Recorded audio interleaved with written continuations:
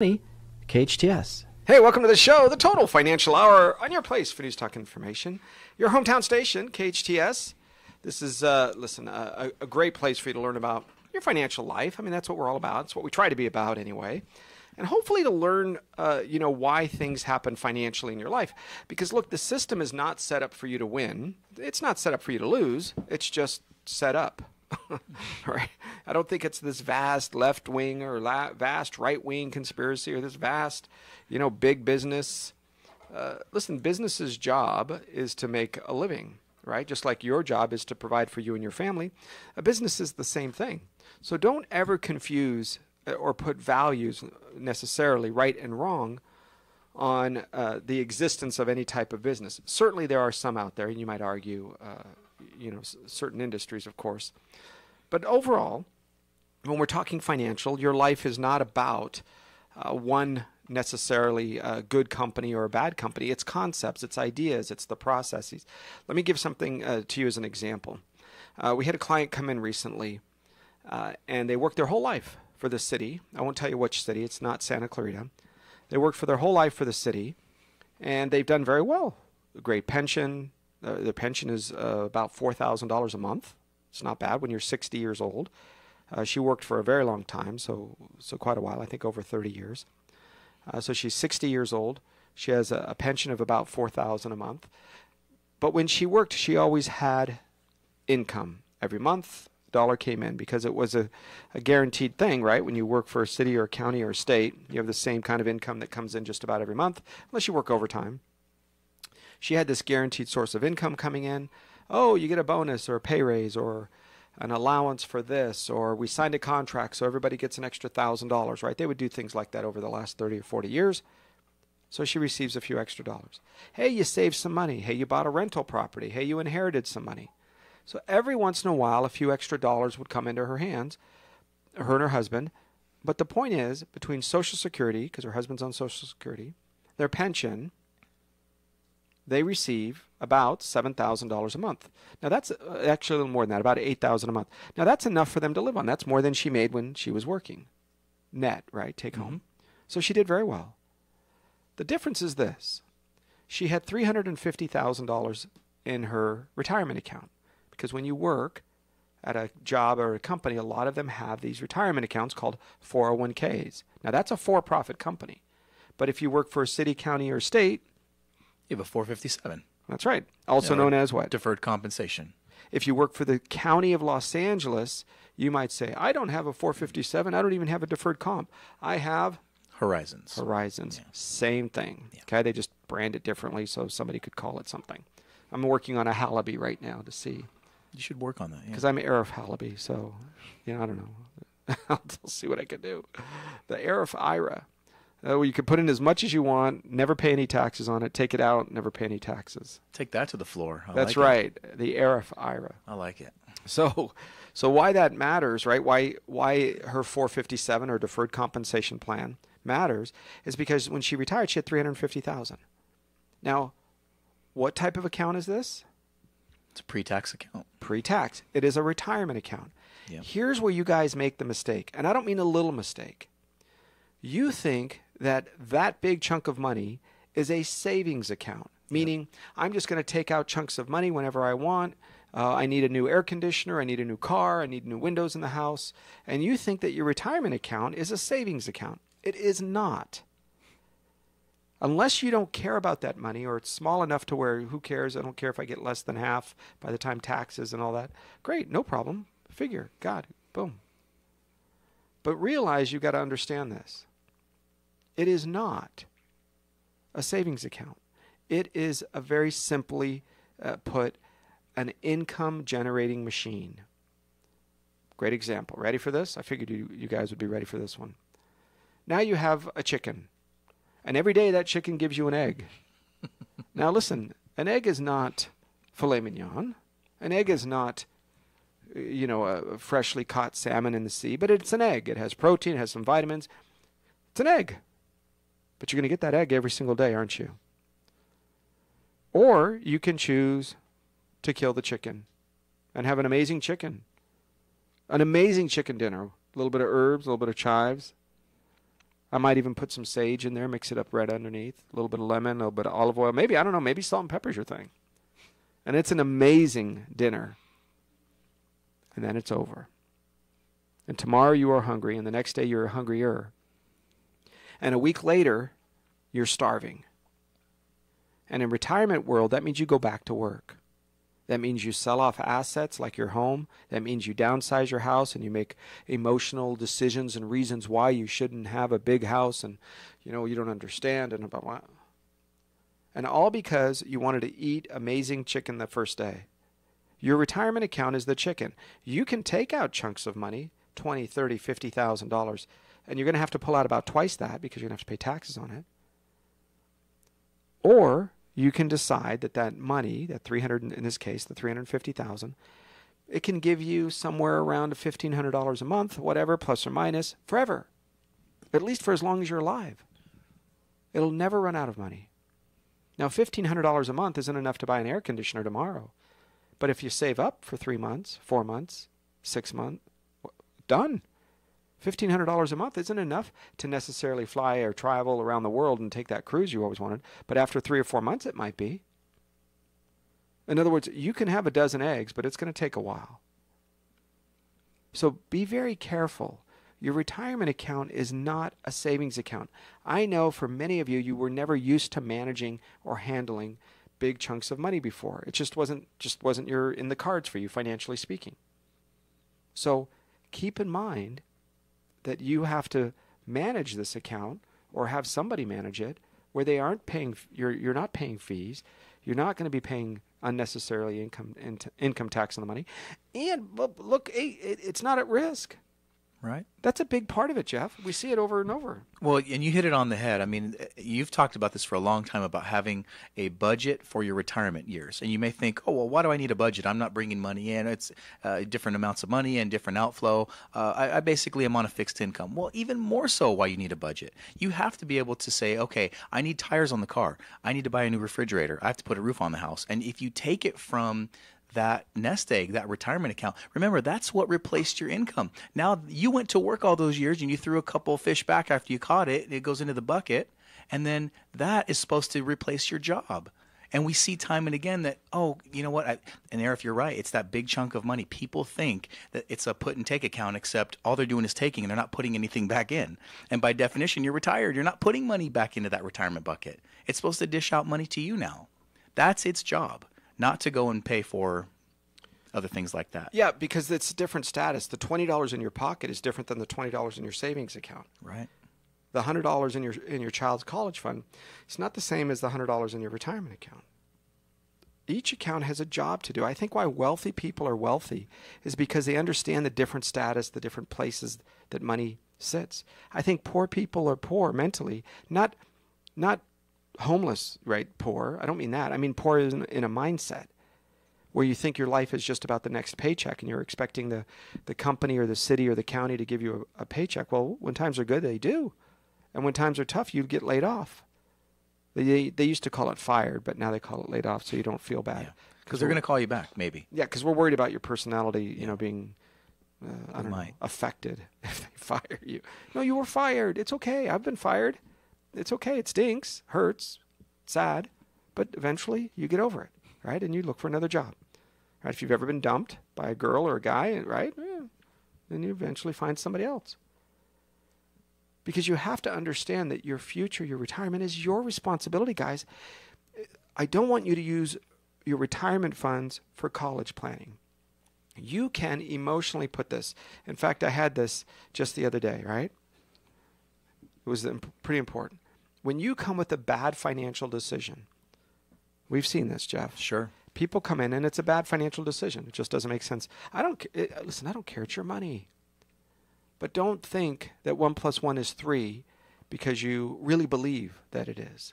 You've heard me say that. 1 + 1 is 2. Whether you want it to be 6 or you feel like it's 9, 1 + 1 is still 2. You could be passionate. You could be on the left. You could hate Trump. You could hate Obama. You could hate Hillary. Doesn't matter. 1 + 1 is still 2, no matter where you fit. The reason poor people are poor is because they think the depth of their passion can change math and logic. It cannot, guys. I don't care.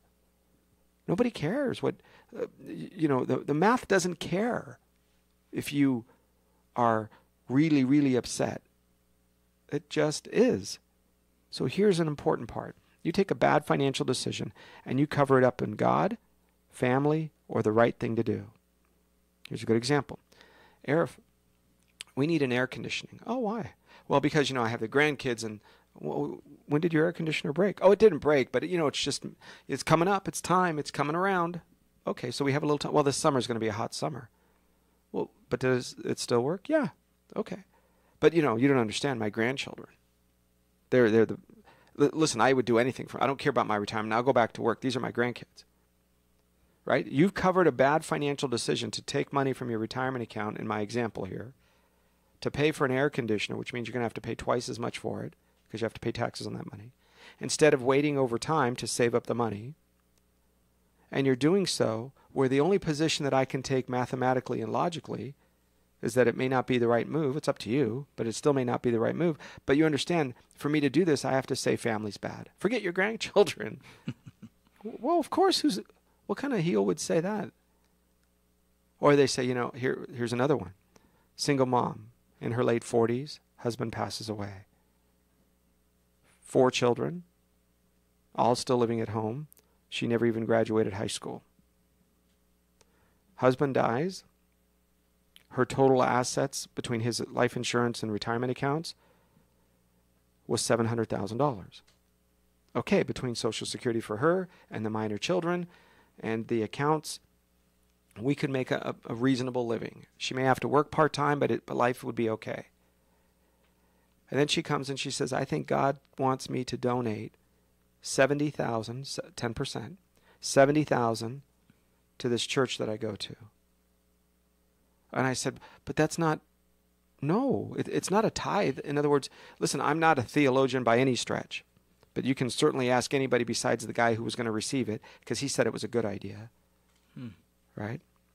He and his brother run the church, so that's what you get. And instead of saying, no, we're not going to accept it, absolutely not, because widows and orphans are what we're supposed to take care of, he convinced her that, quote, God, with a little g in my opinion, said it was a good idea to take part of a widow and orphan money, that are life savings, from an uneducated, not a bad person, please don't get me wrong, but she just didn't graduate high school, so her depth of knowledge is not as deep. And instead says, we're going to take those funds and we're going to spend them. So what am I going to do when she comes into the office to say, hey, this is what I need the money for? Am I going to say, no, go against what God tells you to do? Really? I'm just a financial guy. I'm not, Right. So, no, that would be. So, in other words, when you cover a bad decision, the conversation is over to anybody in your life with a calculator or with logic. So, step back for a minute when you make these bad decisions and see, am I going to kill the chicken and make a wonderful meal for tonight? Or am I trying to cover a poor financial decision by being people used to call it holier than thou, by being, oh, I'm so amazing, look how good I am, look what I will give. If it's a bad financial decision, folks, it's a bad decision. So be very careful when you walk down those roads. Something else you brought up, Arif, is having somebody in your corner, working with somebody that can help kind of guide you and mentor you through these situations, especially if there's an inheritance or a windfall of money. It is incredible. I mean, the statistics are out there, right? When's the average inheritance spent? Within about what? 8 months. 8 months. There you go. So, regardless of how much, by the way, 20,000 or 200, or doesn't matter. And that's incredible to me, because it just goes to show the depth of your character. And you taught me this over a decade ago, Arif. Your character will be exacerbated by that money coming in. If you're good with money, you will be good with that amount of money. If you're not good with money, you'll be really bad with that amount of money. And basically, we've seen it either cause someone's demise or set somebody up for the rest of their life to where they never had to work again. So, I mean, here's the whole thing in a nutshell. You have to have and form good financial habits as early as possible. And if somebody is maybe giving you a little, whisper in the ear, or maybe a really loud shout, hey, this is a bad idea, and you don't like their opinion and you can't sell them on why your idea is better than theirs, right? Go get another one and see how many people are wrong and that you're right. Often, a wise person that I've, in my experience, even in the financial world, even financial professionals, we always ask multiple opinions. We ask ideas from other people or question what we thought was right or wrong or up or down. I have changed my opinion on many things over my life. In fact, I said something recently, well, I guess it's been about a year now, where I said, the older I get, the grayer things become. Now, it could mean lots of things, right? You think gray hair, of course.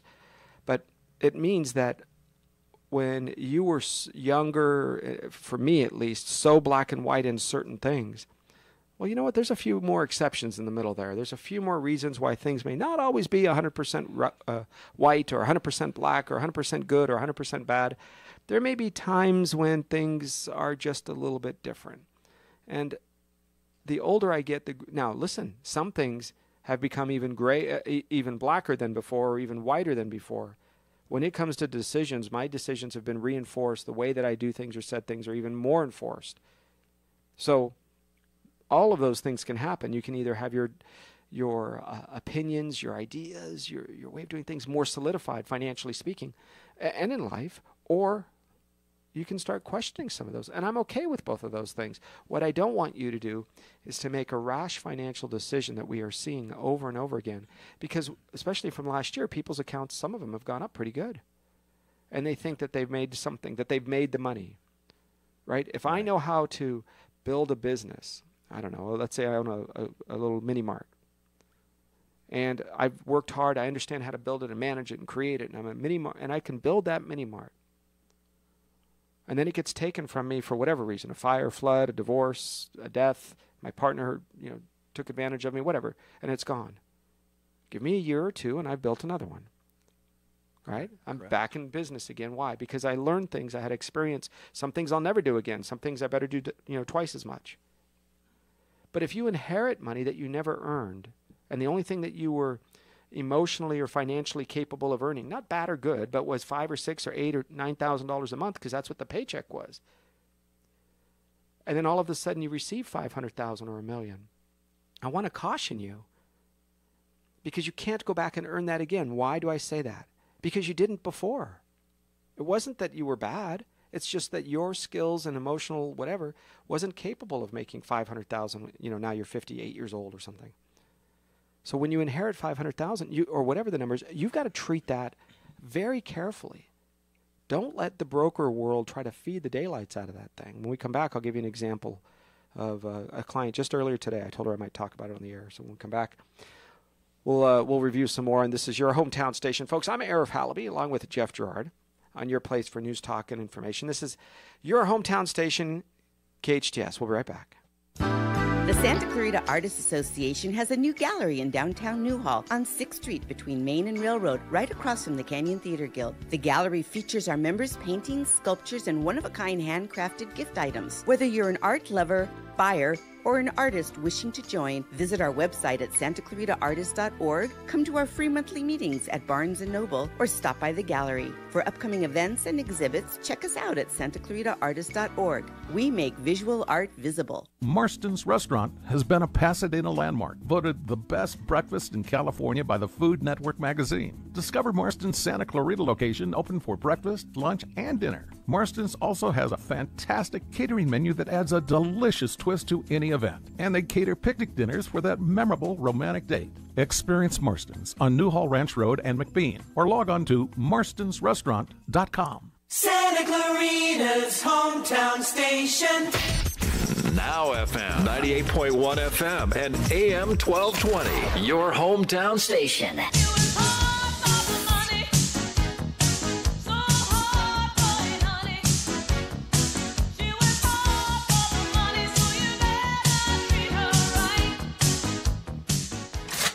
This is your place for news, talk, and information, your hometown station, AM 1220 KHTS. Hey, welcome back to the show. I'm Arif Halaby. That's Jeff Girard, and your place for news, talk, and information, your hometown station, KHTS. It's AM 1220 and FM 98.1. You can always join us. FM, of course, has a little bit of a different signal. You can go a little further. You can get into the buildings. It's kind of fun, and AM 1220 is our flagship all the way out to the Ventura. I know to Edwards Air Force Base. We have folks that work there that listen to us pretty regularly. as well as in parts of the San Fernando Valley and a little part of the Simi Valley, depending on where you are. So thanks for joining us again, Arif, Halaby, and that's Jeff Girard. Okay, as we continue, your family's financial life is built on a lot of things. One of those is to not lose the money you've worked your life for. That's a big deal to me. I don't want you to go backwards, all right? Number two is make sure that you're earning reasonable rates of return. You don't have to beat the market. You're never going to necessarily keep up with inflation every minute of every day, but staying above it most of the time is probably a pretty good thing, and especially if you have built up a nest egg. And so a lady earlier today, $1.1 million, some of it inherited from her ex-husband or former husband. He passed away. Some of it from her new husband. She's been remarried for many years now. And some of it from herself, of course, working all the years. They sold some things. So anyway, $1.1 million, lots of money. All right. The fees on that account are about $1,400 a month. Now, think of that for just a second. Is there somebody buying and selling and flying to Singapore and looking at the newest companies remodel and see if it's worth investing in it, and let's go to the headquarters in Des Moines, Iowa, and let's fly to San Francisco to see the new or are they golfing every Wednesday? And as in her case, the guy takes off most Fridays and sometimes Mondays. Wow. And she's like, I called to make a trade and he's not around, and I got to call, and then I got to here and then here. So in order to make a trade, it's very difficult. So you have to ask yourself, what am I paying for? I don't know what it is. It may be something great. It may be you're getting amazing service and amazing insight and little tricks to the trade, and jumping in front of a stock or a bond or a mutual fund or an ETF before it's too late. I don't know. But 100% of the time, if I say this to you and you're one of these people, you would say, oh my gosh, that lady is a fool. She doesn't even know. How dare she? How could she pay that much money? And then we look at your portfolio and it's the same or worse in most cases. Yeah. I don't know why people forget to double check these things. Well, the crazy part here is you're bringing up the real live dollar number, the dollar figure, the outgo of her account every single month, come heck or high water. With that amount of money, you might say, you know what? Would she have over $1 million in her account? Yeah, 1.1. You know what? I got a break. They're only charging me 1.5%. The guy down the street, he's getting charged 2.5. So they cut me a deal because of the amount of money I have. They think, 1%, that's 1.5. That's probably not bad. Translate that into dollars and see if you're comfortable with that amount of money coming out of your account every year, every quarter, or every month. Yeah, in this particular case, which was amazing, is they had something called guided solutions. It's it might be their trademark. So, the web says this: 1.35% on their own website says 1.35% is where the fees begin, not including whatever the product is. So, in other words, if you have a ETF that's a 0.8%, now you add 0.8 plus 1.35, you could end up over 2% per year in fees. Now, if you do the math, that's $20,000. Yeah. Now you might say, $20,000. No, let's take $20,000 and divide backwards, because we don't pay bills per year; we pay them per month. $1,600 a month. Sheesh. Add in there a variable annuity, and who knows what the fees are. In her case, it was near over 3%. So now you have another 3%, either on top of that, or in addition to that, or in place of it. 3%. That means if the market goes up 10, you only get 7. If the market goes down 10, you lose 13. So you will always be earning less, and you will always be losing more. So be very careful when you have significant fees and you're not getting something for them. Well, Arif, if those fees stop as soon as I retire and start taking the money out, wait, what do you mean? Doesn't happen. But I need $1,500 a month out of this account. Oh, this is a good one. A client, was it yesterday or Friday? We worked Saturday too, so it's all kind of a blur. But we met with the client recently. They're actually pulling $1,000 a month from their account to live on. Okay, great. $1,000 a month. Yeah. It's wonderful. It's the job, right? The job is to give them income for the rest of their life, no problem. And then we looked at the fees, and inside of that were $450. So $450 for the broker, who takes Wednesdays off to go golfing, sometimes leaves early on a Friday, certainly 1 o'clock when the market's closed. This is her word. She said at 1 o'clock in 5 minutes, you can't find them. And sometimes Monday he's off for whatever reason. So that's a great gig if you can get it, right? $1,500 a month, and you never even have to see or talk to somebody except, use fast talking or big words. And right, that's part of what they do. Listen, I know this. They're not going to like me. They say bad things about me. I get it. Sometimes you're a coward and you can't say it to my face. I don't mind talking about it. Maybe I'm wrong. Prove me wrong. Maybe this is the gray area. But here's part of it, though, you guys. When we looked at an account the other day and we said, okay, why is this account where it is? What's the purpose of this money? And she said, the purpose of this money is to leave it to my children and my grandchildren. I said, okay, did the purpose change? Because sometimes it does, right? Maybe you go, oh, now I'm ready. I don't need it anymore.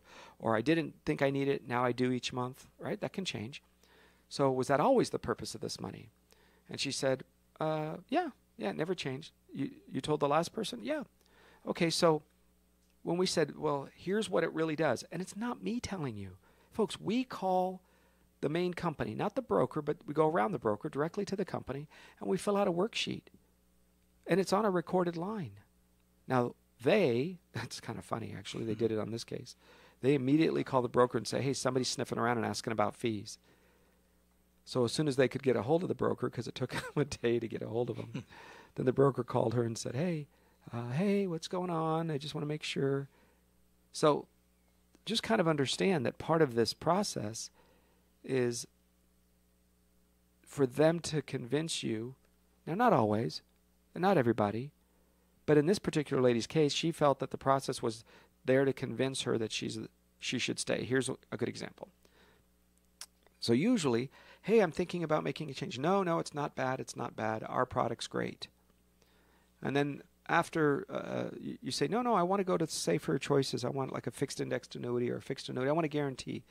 No. Their product is bad. So first, our product is great. And when you say, yeah, but the fees and the losses, they go, no. Their product is bad. And you say, well, maybe, but I did some research on my own. I called the companies directly. They are what Arif says they are. The fees, the features, the everything that he said it is. Okay.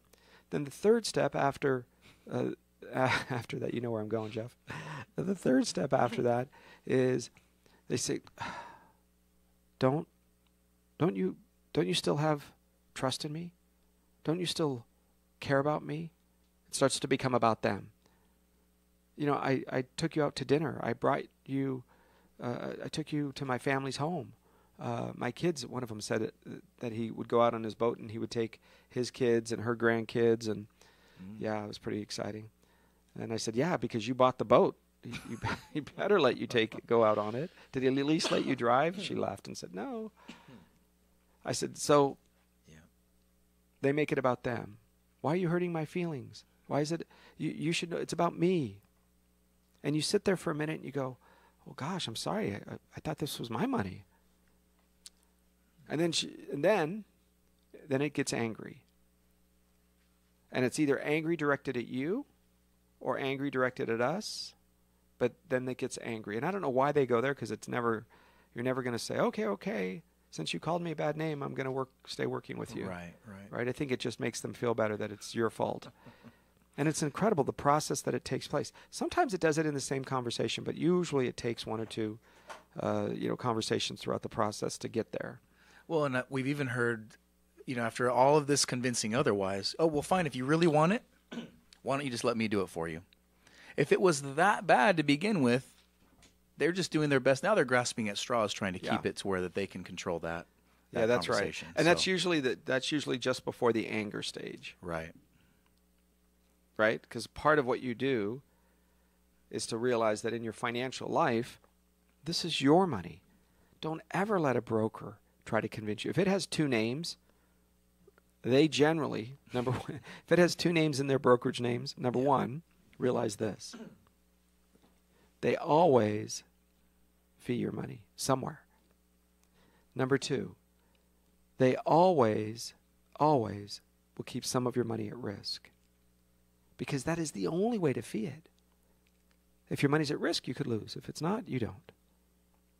So if you are somebody who's going to be working through retirement and you can afford to have your money go up and down, then fine. Your food and shelter clothing comes from your income, right? Your Social right. Security, your job.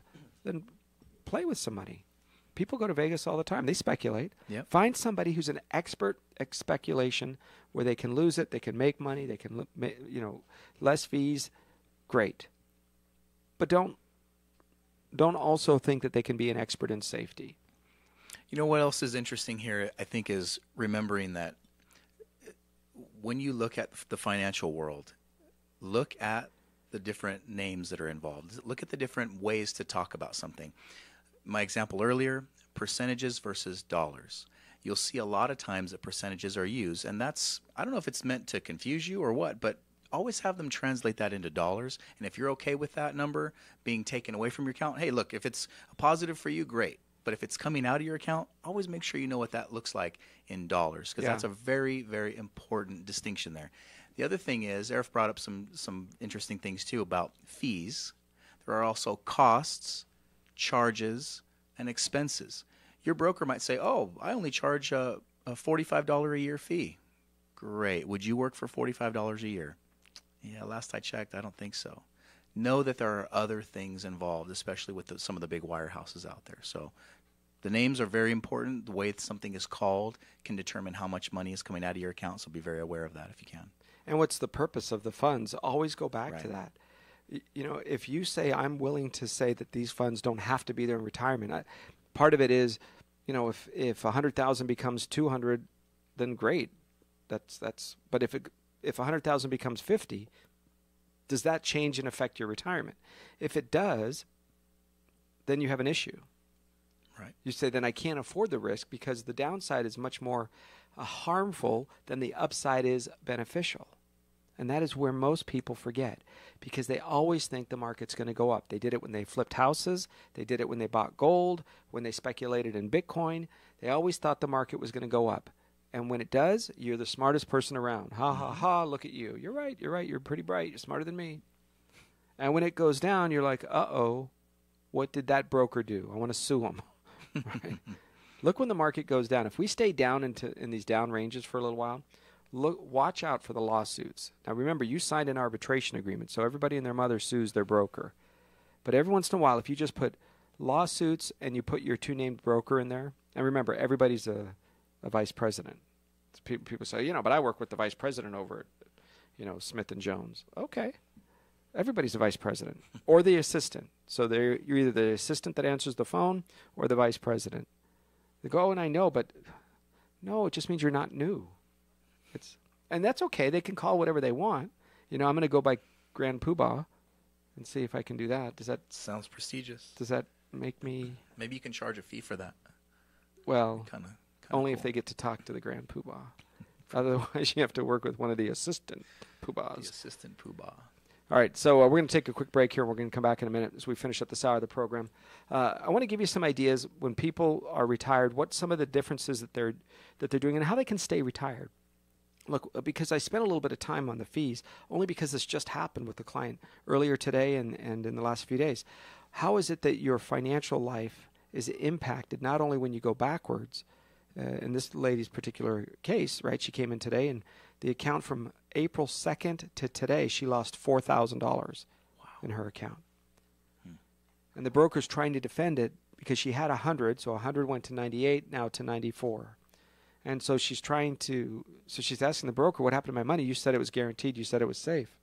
Now, once you ask a question or two that sounds like you know what you're doing, she said the broker talked really fast and started never answering a question and started feeling. So if you feel like you're, like I'm a pretty bright person and I'm not understanding this, if you feel like that's happening, it is not you, just so you know. It is usually a defense mechanism by somebody who's either did something wrong or thinks they did something wrong or is worried that you think they did something wrong, and they start playing this fast-talking game.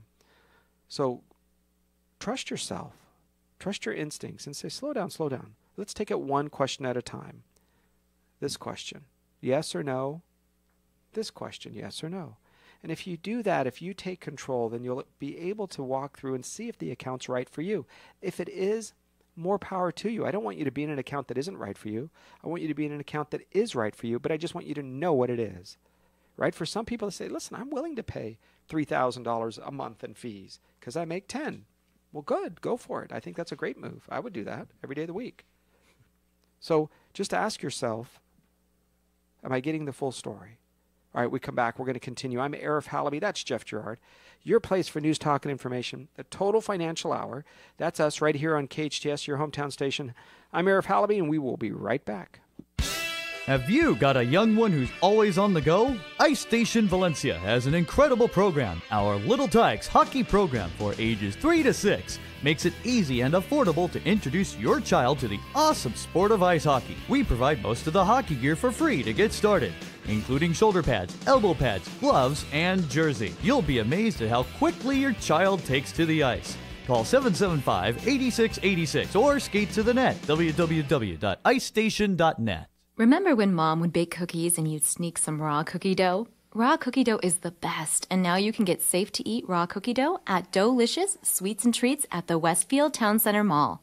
Doughlicious Sweets and Treats raw cookie dough comes in several flavors like birthday cake, sugar cookie, unicorn, and everyone's favorite chocolate chip. Not into the raw stuff? No worries. You can also get freshly baked cookies or buy the dough to bake yourself. Doughlicious Sweets and Treats near JCPenney's in the mall.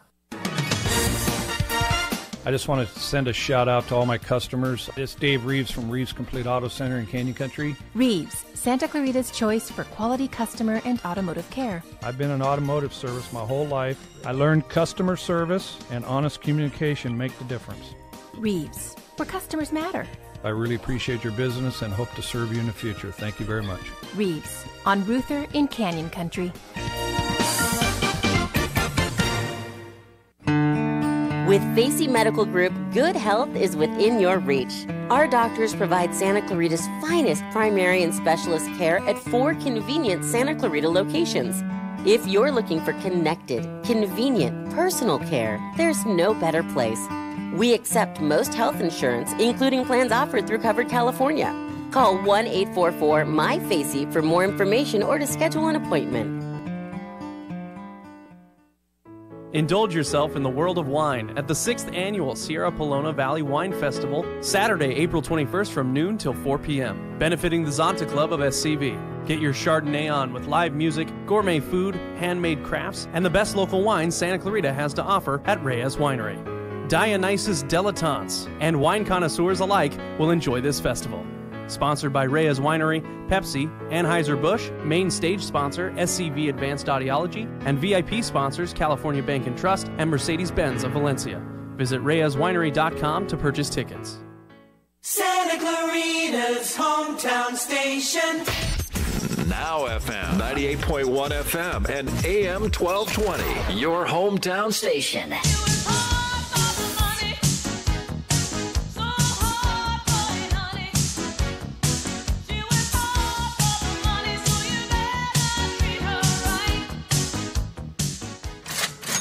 Thanks for listening to your hometown station, AM 1220 KHTS.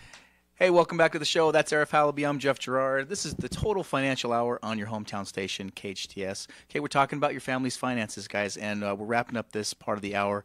The biggest part here is remembering that your money has a job to do, right? We talked about retirement accounts being set for retirement. It's not a place where you're going to dip into that amount of money, whether even if it's a large sum of money. There is something called a safe withdrawal rate. You may have heard that from your financial advisor, from your team, just from the internet.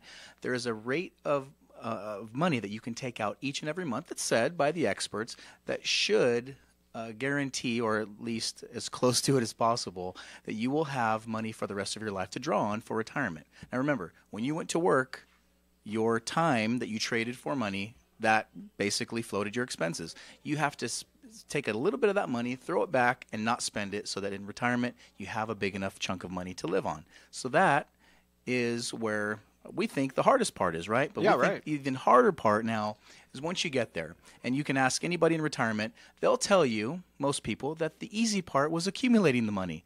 Making it last, that's the hard part now. Yeah, it was set on autopilot because they pulled it directly from your paycheck, and your HR or payroll department sent it directly to the company, and the company did whatever you told them to do, invested 20%, 20, 20, 20, 20, or 25, 25, whatever. Right. For no rhyme or reason. Most of the time people just put it there because their coworkers said to put it there. They didn't really do any research. They don't understand.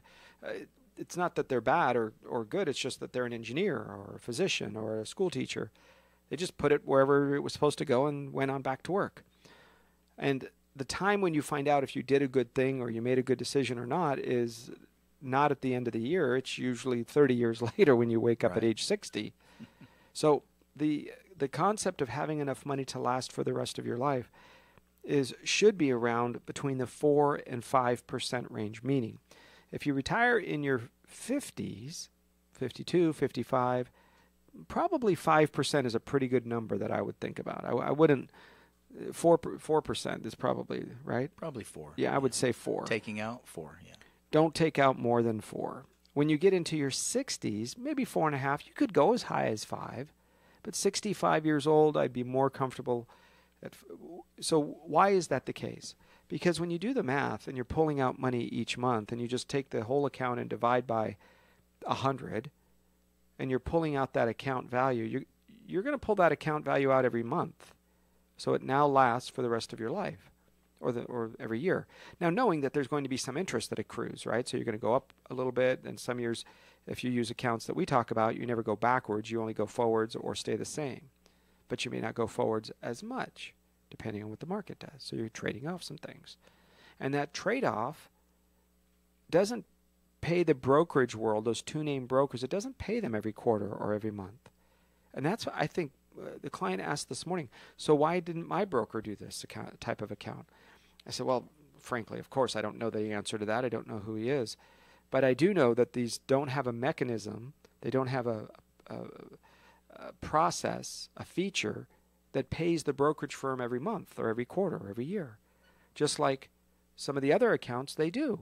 If you have a variable annuity or a mutual fund or an ETF or a stock bond, those brokerage accounts, they take a fee from your account every single month or quarter or year, and that is how the system gets paid. Well, that's great if your account goes up, but if it goes down, you pay a fee even though you lost money. In other words, if the account has a 3% fee and the market goes up 10%, you get 7. If your account goes down 10, you lose 13. Because remember, you're paying fees. So you will always not make as much money and you will always lose more than you lost. So the idea is, if you're going to have your income, expect it to last, how long should you expect? What are we thinking, Jeff? 20 years, 25 years? I'd say at least that. I mean, if you're retiring at 65, what do we always say? We say plan for 100, right? So if you take 100 and you minus your age when you retire, that's how many years you're going to have to fund your retirement. And then you have to kind of back that number into the amount of money that you have, and that can give you a pretty good baseline of the amount that you can withdraw. The challenge is, what we've seen is when the market goes up and these accounts start appreciating at higher levels than we anticipated. Let's say you built your plan off of 7 or 8 or even 10%, and you make 15 or 20%. You think, oh, I can spend a little bit of extra money this year. But what about the years when the market is down or when your account is down? Are you still pulling that same amount out, or are you going to live on less? You can't have it both ways, where you're pulling out more when it's doing well, unless you're going to pull out less when it's doing worse. That's right. And then what you do, of course, is you have to change your lifestyle. And that is not what you want to do, because for most people, if you're thinking of changing your lifestyle, then you can't afford long-term debt. Don't buy the RV. Don't buy the vacation home. Don't commit to a standard of living that requires you to lock in your expenses when your income is not locked in. If your income is locked in or guaranteed from a pension or Social Security, and et cetera, and why I always say count on about 75% of your pension. Now, you might say, Arif, but the union negotiated, but they told me, and I promised, and they promised. I get it, and there still isn't enough money. So I don't care what. I can sign something and say, Jeff, here's $1 million. Come to my office and pick it up. Doesn't mean it's going to be there. Right? You can write down and sign whatever you want. And whether politicians or union leaders or negotiators or bureaucrats, whether they knew that they were making statements or commitments that they couldn't afford to keep or not, I don't know that answer. I just know that your state of California, your state CalPERS and state teachers pension, is below what it should be by billions, hundreds of billions of dollars. So what are they going to do?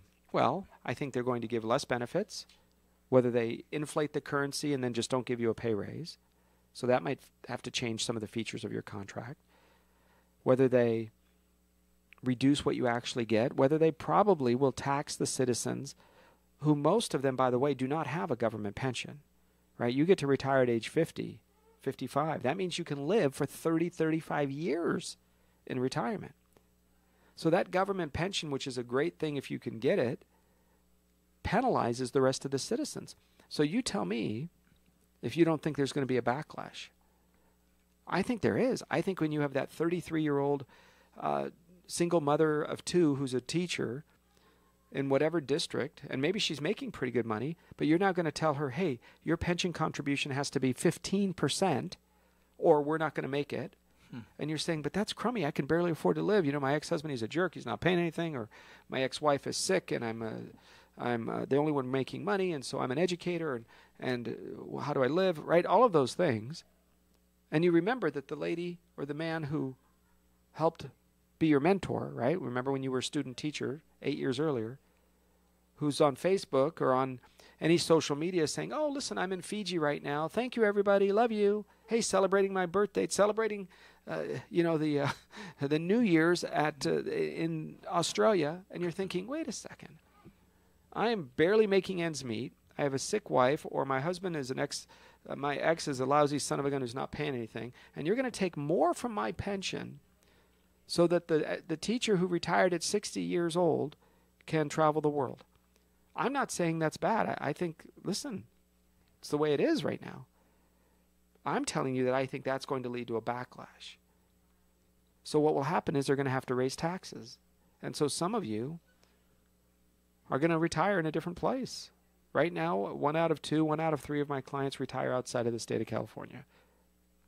It's what they do. Because the taxes, the fees, the craziness, the regulations, the cost of gasoline, the property tax. Every time you turn around, they're taxing straws now. We won't give you a straw because we want to. Okay, so I remember this from way back when. They used to call this symbolism over substance, right? Let's all pretend that we're doing something. And I thought, oh, no, because I used to be a lefty Democrat. No, that's so simplistic. And then this Prop 65 thing where it says they're cancer-causing agents, right? There's cancer everywhere, these agents, and when you walk into a building, you got to know. So then what they did is they put the sign everywhere. So now every place you go, whether it's a nursery or a grocery store or a building, because they don't want to be sued, right? The trial lawyers, you don't want those guys on your butt. So they put this sign up that says Prop 65 tells me I'm supposed to tell you there's cancer-causing agents. So it's everywhere now, so it means nothing now. I mean, do you not understand the insanity, how much money was spent on that? How much of an idea it was for the bureaucrats, the old drain the swamp idea? So they feel like they've done something. Look at the symbolism. They clap. Yay, we got it passed. We're going to put a warning on cigarettes next because that'll stop them. Yeah. Oh, wait, that's only been there for 40 years. If you started smoking in the last 40 years and you didn't know that it's not good for you, you live under a rock or you don't speak English. Right? I mean, listen, you can smoke. I have family members that do. That's your own thing. Yeah. But don't let it be a surprise to you that, oh my gosh, it's addicting, number one, and number two, that it's not good for you. When did that become news? Oh, 40 years ago in my third grade class when they brought in a little, clear plastic dummy with cotton in there, and they had a little pump, and the teacher lit a cigarette in the class, like you guys, like, my junior, cancer-causing, get the sanitizer out, get the Purell, wipe down everything. And they put it in the little dummy, lady that's all clear. And they pumped the little pump, and you saw the smoke go in, and then it turned the white cotton. I don't know if they still have these things. I just remember it.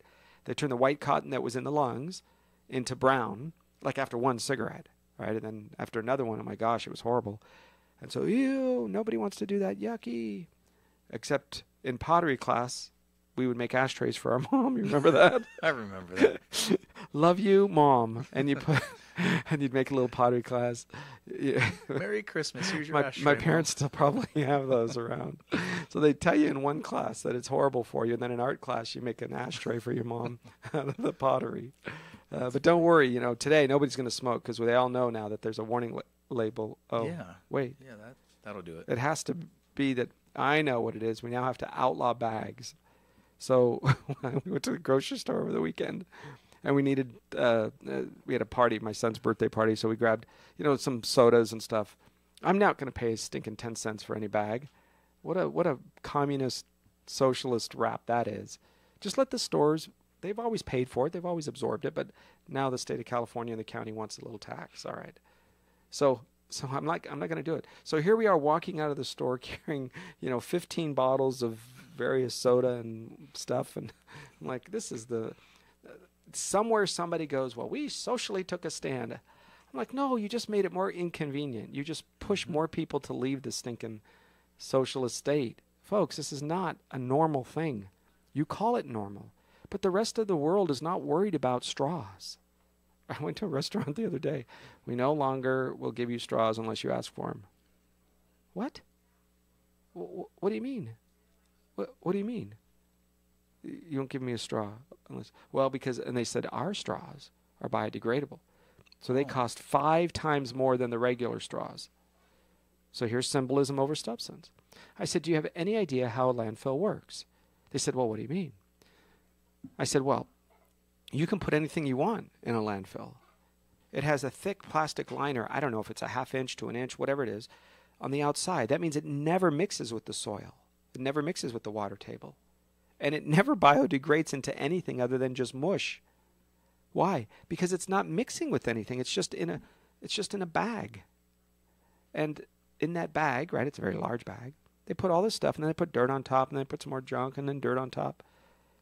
So I remember in college I was looking. We did some research because I was a fairly progressive guy in college. And I remember I was going to go through and fight this landfill thing. That was the deal at the time. Do you remember? No, I don't know if you ever heard me say this. No, this is fun. So I did some research. I came up with this, and I found out with virtually zero impact, we had 500 years of landfill space in the United States. Wow. More than, before Columbus even, quote, discovered America, like the Indians weren't here first. Oh my gosh, I discovered this. It's been here the whole time. Right before Columbus came to the United States. 500 years. And I said, well, that can't be because more population. And we looked, and that included a certain amount of growth.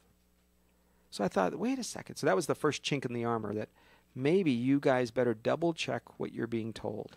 Because your family's finances count on this. Don't trust Wall Street. They're not bad people, but double check everything. Make sure the accounts are right for you. Make sure that whatever purpose you have for the money is what you are going to do with the money and that it's in the right place for it. Don't mix and match. Don't use your children's college fund for your retirement or your retirement for your emergency account. And don't ever use your emergency account for anything other than emergencies. That's what it's about. Thanks for joining us. I'm Arif Halaby. That's Jeff Girard on your place for News Talk and Information, KHTS. KHTS.